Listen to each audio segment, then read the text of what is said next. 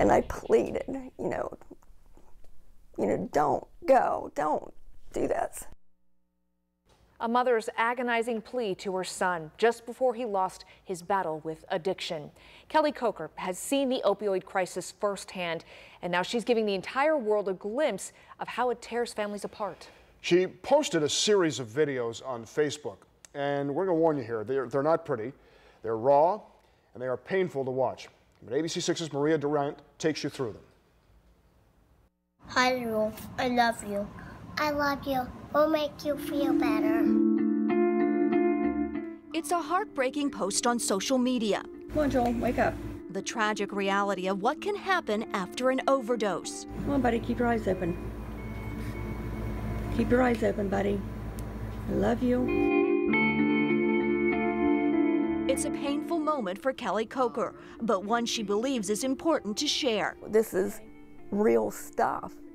This is what really happens. This is her son just 2 months ago. And he overdosed 3 times in 1 week.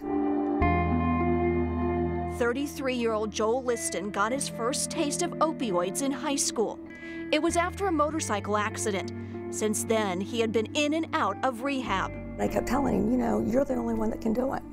You're the only one that can make it go the other way again. Hey, Joel. In hopes of getting him to stop, Kelly recorded one of her son's hard-fought battles with drugs. I said, I want you to see what you're doing to yourself. You need to see that. Joel, get up. She hoped this video would be a wake-up call, what he needed to get his addiction under control. Unfortunately, Joel never saw it.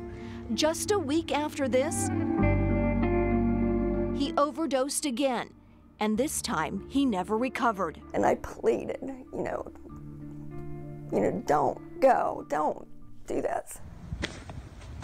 Now the personal and painful last few moments of her son's life are on Facebook. I think people need to see that. Made public because she hopes this will keep others from following her son's torturous path.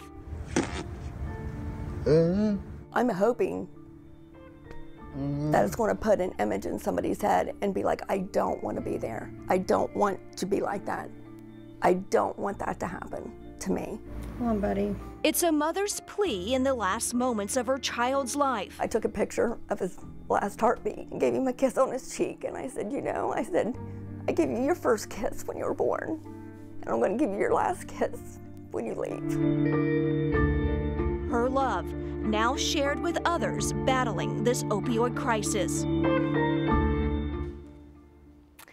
And Kelly tells me that after she posted, these pictures and video, the support has been overwhelmingly positive, and this was very, very tough for her to do. But again, she wanted people to see that this isn't a movie. This is what happens if you continue on that path of addiction. And she's still grieving. She just lost him. How long ago? 2 months ago.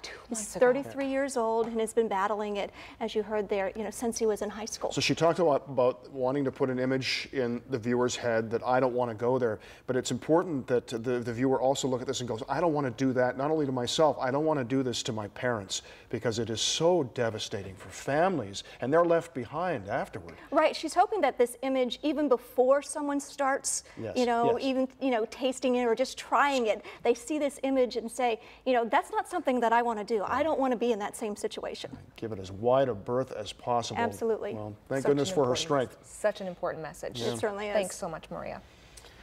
New developments tonight.